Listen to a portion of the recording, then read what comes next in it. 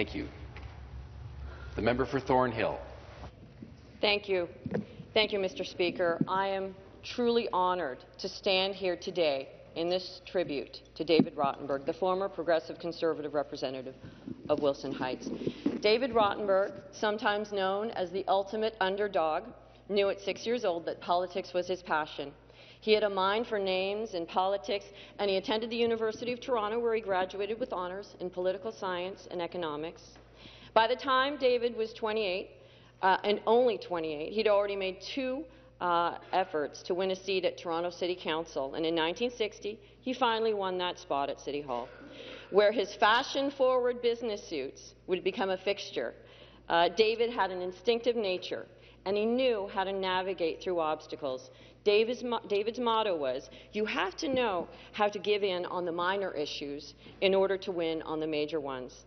This was known as the Rotenberg style. David worked on City Council, and his work was immense. He served as the Vice President of the Canadian National Exhibition, Commissioner of the Toronto Transit Commission, and as the Vice President of the Association of Municipalities. That's a handful, Mr. Speaker. I know this just after sitting in this House for just such a short period. And although David's work ethic was strong, his passion for politics was only outweighed by his immense love for his family. Cecile, David's first wife, and his daughters, Mita and Hannah, were the loves of his life.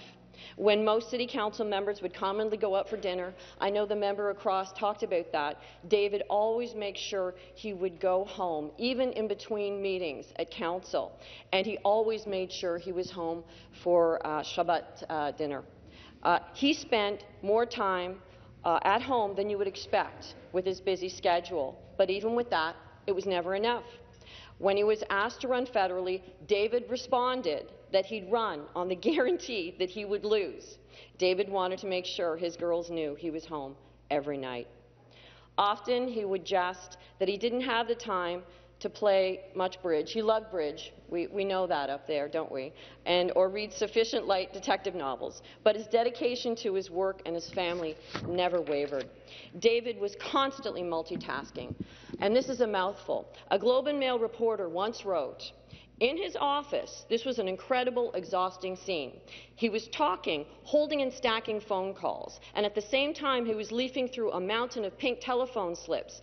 He had to answer that day, composing a long, detailed, fact-filled story just solicited by a newspaper for that night's edition, and simultaneously answering the reporter at the same time, all whilst having 3 department heads or lieutenants walking in with urgent business. He would keep all of this in a careful holding pattern until each matter could be dealt with. And like an air traffic controller, David navigated through all issues. In 1977, David was elected to the Ontario legislature. He was an old-school Conservative, and his goals were honest. He wasn't the type to finger point when things went wrong. David served as the parliamentary assistant to the Minister of Intergovernmental Affairs and parliamentary assistant to the Minister of Municipal Affairs and Housing. And in 1985, he was appointed a minister without a portfolio for urban affairs. David believed in the profession of a politician, always working constructively and collaboratively, serving under Premier Bill Davis, then under Premier Frank Miller. He worked well on both sides of the chamber, including a good working relationship with Bob Rae. He worked to get the best results for the people. And he was mindful of the funds being spent on projects, reminding his colleagues it was not the government's money, it was the public's money. After politics, David happily went back into the insurance business. David was always very social. Did I mention he loved bridge? David also sat on countless charity boards, and the member across mentioned a few of them. Extensively contributed his time and efforts to his community with many organizations, including the president of Armour Heights Lodge of B'nai B'rith and as the director of Baycrest Centre for Geriatric Care. Unfortunately, Cecile was taken early, and David became a widower far too soon. But David was given a second chance at love, and in 1996 he married Riva. I was told it was love at first sight, And as a stepfather and father, David was a tremendous support system to his children and a caring grandfather and a great-grandfather to his ever-growing family. And it was growing, as you can see.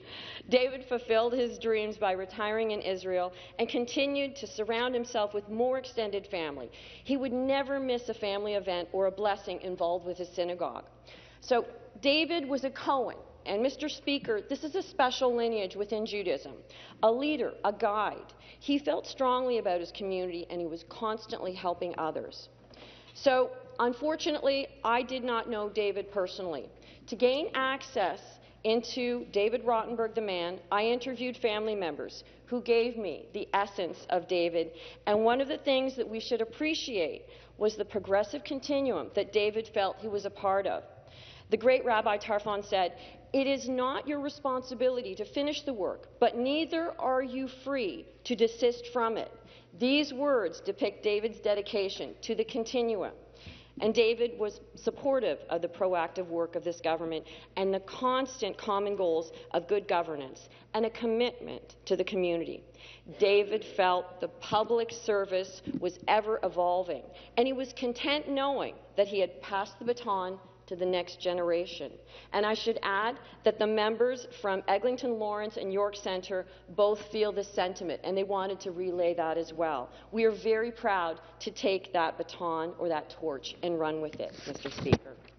Today, we are fortunate to be surrounded by so many of David's family members, friends, colleagues in the House, his daughters, his nieces, nephews, grandchildren, former MPPs, and speakers of this chamber. It's a remarkable gathering that is quite redeeming and reflected in a life well loved and lived. I want to thank David's family for sharing with us him and for sharing him with the community and our province. May his memory always be a blessing. Thank you, Mr. Speaker. Well done.